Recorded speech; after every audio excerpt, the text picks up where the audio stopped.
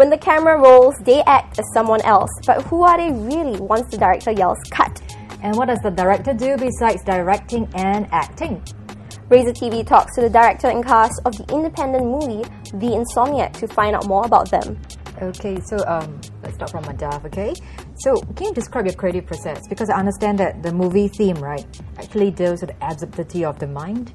Yeah, so your mind is really like running chaos and you're going berserk. So yeah. Can you describe your creative process when you're writing this film? As the director, the writer and the actor? It is kind of autobiographical. Of course, I don't have hallucinations like the character in the film because my hallucinations I can control. But he sort of loses his mind completely because he doesn't know what's real, what's not. And he starts looking for approximations in his own life for things that he's imagining or reading about. For instance, he thinks of his ex-girlfriends who he perceives as sort of a threat, who don't like him anymore. And he sort of juxtaposes them against, people who are crushing the resistance in some kind of a distraught country where there's a rebellion. So he sort of tries to draw these parallels, which are really vague and really absurd and are only laughable, but that's the best he has. So is there anything controversial in this film? It's controversial if you want to consider it controversial because, as I said, you can take away things at face value, you can read deep into it. Okay. And for the rest of the cast, do you share any characteristics with the characters you portray? For you, Nisi? Well, I nag him through the movie as Rui, and yeah, that's probably what I do in real life too. All the time. I share very little actually with the character. Is that so? Because he's an 80-year-old man. And he quotes Shakespeare and Omar Khayyam, and I don't do that. Was it difficult to remember the lines then? Not really. Because you have to quote so many words of wisdom. Really, no. Okay, so could you tell us a quote right now, offhand? Wow. Which is your favorite quote? My favorite quote. Do me proud, man. Which one do you want me to Your favorite. dazzle them with? Your favorite. Ali, not. Something that will impress the ladies. Well, I don't think there's any such line. But that she means as Hey, there's a lot to Oh, impress. there's Omar Khayyam, but I can't remember. Okay, let's see. Okay, I can remember only one. The one that I had. He asked me to quote Shylock in The Merchant of Venice. Oh, wow. Okay, and what's that? So I go, hath not Ali eyes, hath not Ali hands, organs, dimensions. Oh, wow. Okay. Wow.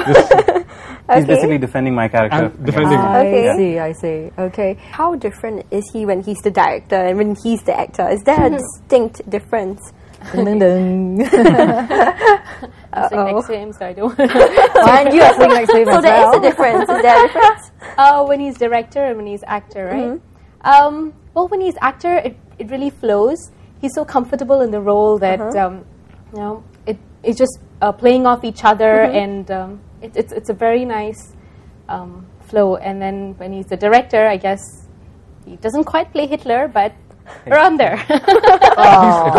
At least Very diplomatic. Very sweet. he has a reason to do it, right? He needs to keep us on our toes and get the best out of us. So, well, he does that well. You have something to say. Yeah, at least when he's an actor, he has to only stick to his lines. I mean, he's supposed to stick to his lines. When he's a director, he can just say what he wants.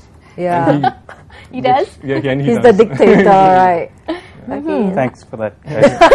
How do you feel about what they said? I did feel that on set also at times because I think I pushed some people too hard. I did feel that, and I always apologize immediately after doing that because I think one of the things with an independent set is that you're really struggling with your resources, which is basically time and money. And you try and maximize, squeeze everything that you can out of those few hours that you have with these talented people. So you end up sometimes being very curt, which I really regret now. But I mean, it wasn't that bad. Are you trying to apologize? I was nice. He enjoyed it. Yeah, basically it is challenging that way too. But I tried to be as nice as I could. I'm sure with all the things that you've shared, a lot of people want to watch it even more. So, but what we really want to know also is what goes on behind the scenes. That's where all the exciting stuff comes up, isn't it? Yeah, and did they really film the movie at what is considered to be one of the most haunted sites in Singapore? All that and more in our next clip, so stay tuned on Razor Pop.